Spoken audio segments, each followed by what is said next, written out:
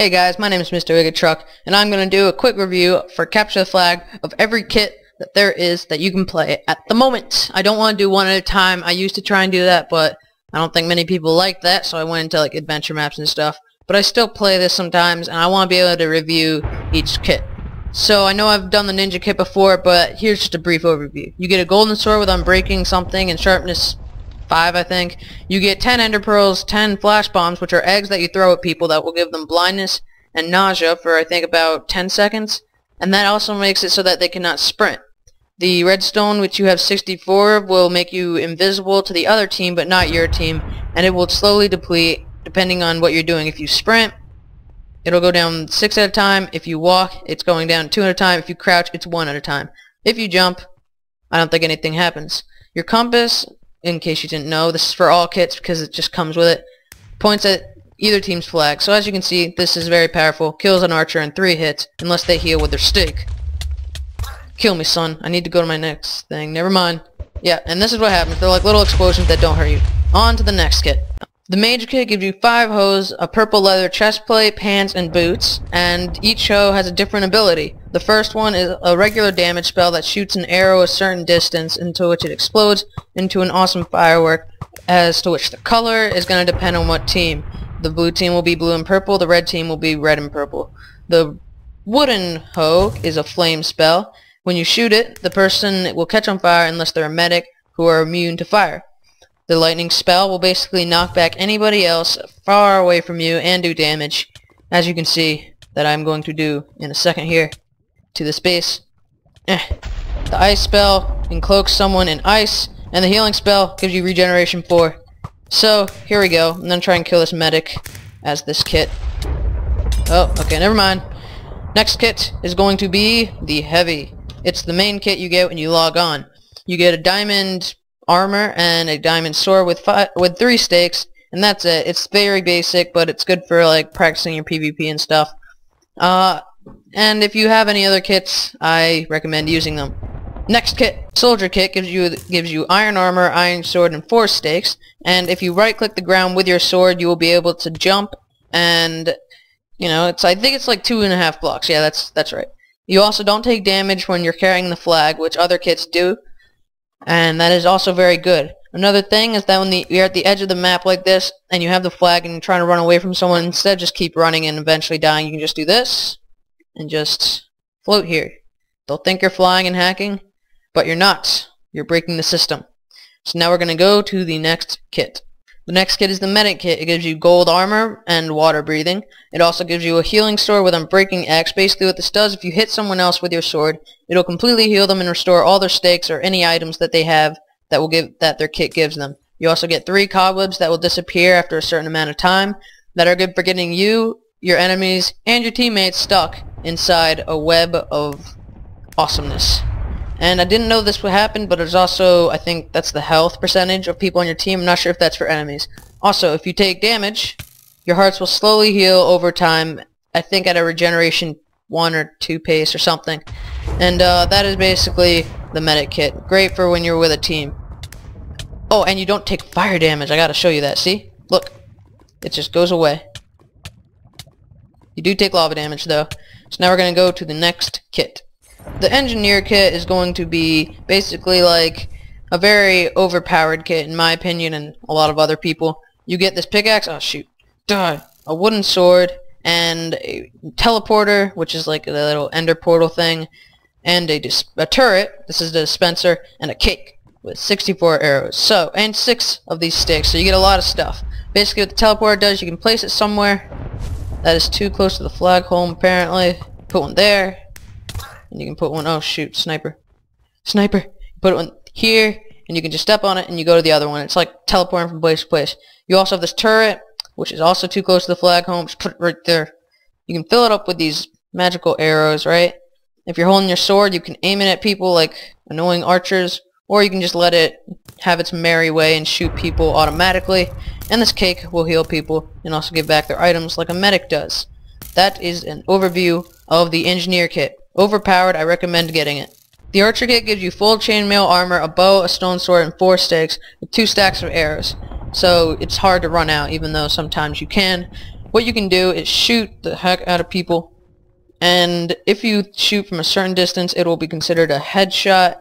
Even no matter where you hit him, you can hit him like in the toe and it's a headshot. Don't question the system. But yeah, so it's a really good kit for a free one, as it is free.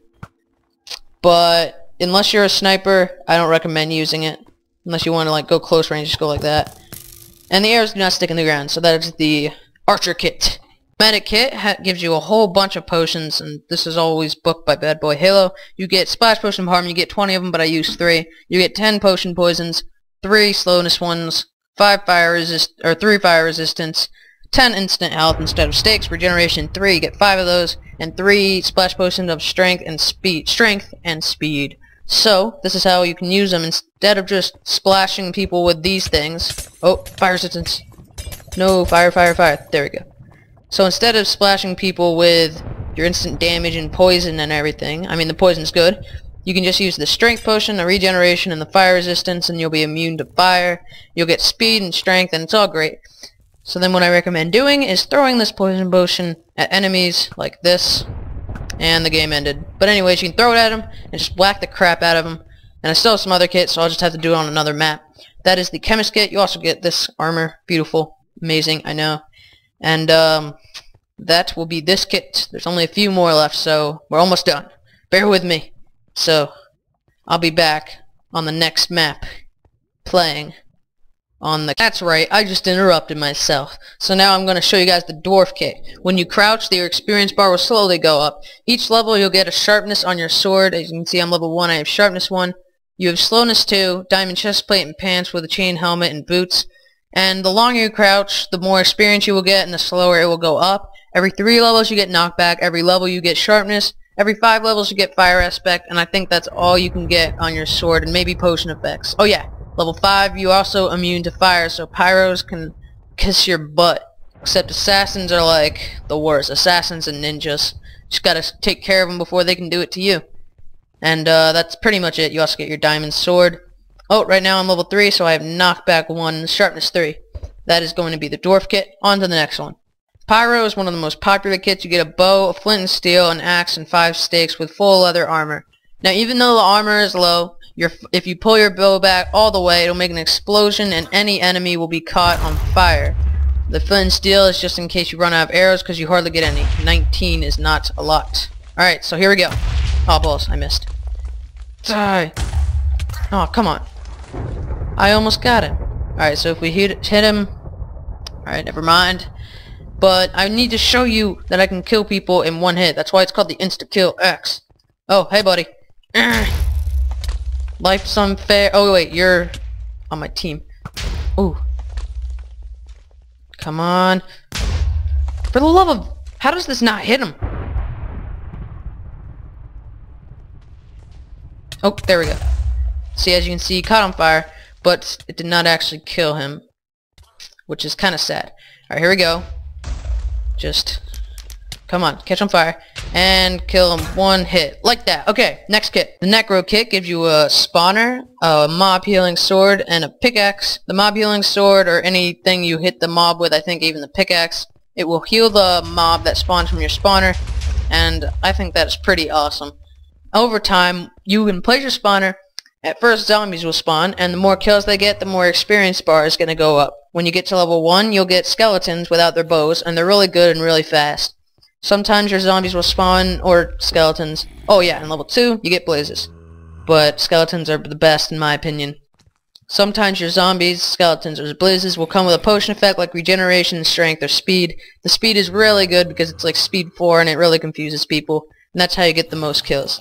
So that would be the Necro kit. You also get this armor. Look at it, enjoy it, and now we're going to go to the next kit after I jump off a cliff. Alright guys, this is the last kit that I'm going to be showing because it's the last kit that this actually has. So that's an assassin right there. You get your boots, and if you right click your sugar, you get a speed boost of like speed 2 or something, like a ninja, something like that. Yeah, speed 3, okay. And if you right click your redstone, you can just kill anybody in one hit for a certain amount of time, but they can also kill you in one hit for that same amount of time. And as you can see, the experience bar is slowly regenerating. Once it gets full, it'll go back to regenerating from the beginning again, and it will give you a redstone, or assassinate as it's called, and speed boost. And it's also very great for killing the guy with your flag. So I will give you an example of that never mind. Hold on. If I knew I had the flag, can I just do like /hub? No? Well, who cares? You can kill the person with the flag and it's great. Thanks guys for watching. That has been my capture the flag kit reviews for every kit. If you liked it, subscribe and leave a rating and all that good my YouTubing stuff. I will see you guys later and goodbye. Wait! Get the Sortex Manver texture pack at the Sortex Manver page. Bye bye.